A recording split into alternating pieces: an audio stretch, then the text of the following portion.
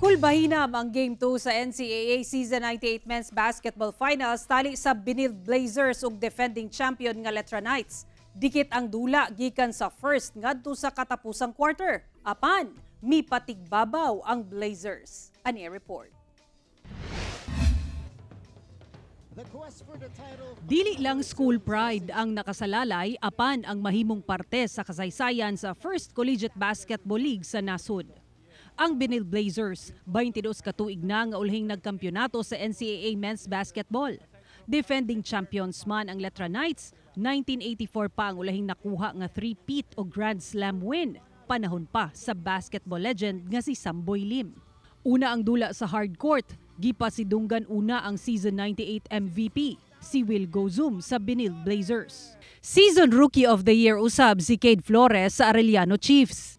Ang NCAA Season 98 host school nga Emilio Aguinaldo College ug media partner nga GMA Network gikalipay ang naabot sa Season 98 Men's Basketball Championship. Sa first quarter, nagpakitang gilas-gilayon ang big men sa Benilde Blazers ug season MVP nga si Gozum ug si Louis Sanggalang sa Knights.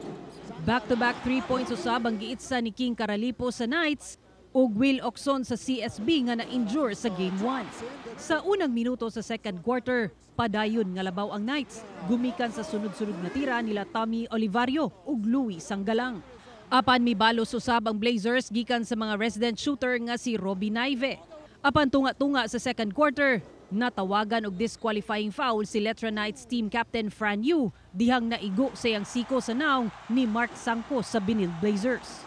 Pagkahuman sa second quarter, labaw gihapon og 11 points ang Letran. Sa third quarter, dinhi gisulayan og gukod sa Blazers pinaagi sa sunod-sunod nga 3 points. Milabaw ang Benilde sa last 4 minutes pero gitubag gilayon kini og sunod-sunod nga puntos sa Letran. Nahuman ang third quarter nga lamang ang Benilde. Sa fourth quarter, mas nagkainit ang dula sa matag teams. Nagpabiling labaw ang Benilde sa halos tibok fourth quarter.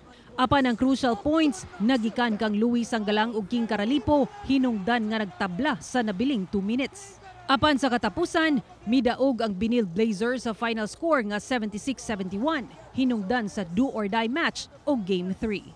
Well, number one, we had to match their physicality. We talked about it all game long or all week long that they've been kind of being the bullies out there, hitting us. So we said, we have to stand up to that and kind of fight back in a way, of course, within the bounds of basketball, and we just can't back down from them. And I thought we showed a lot of character and composure despite being down double digits. And we just played hard and we believed. I think that's number one. We believe that we can stand in there and compete with Letran.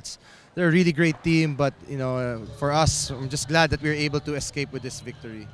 Siguro relief kasi nakalaro na ulit. And syempre, I have to remind myself, to level my emotions kasi we all know na may Game 3 pa. So, we'll celebrate the rest of this day, pero tomorrow we'll focus on, Game 3. Ako si Sara Hilomen-velasco para sa One Mindanao.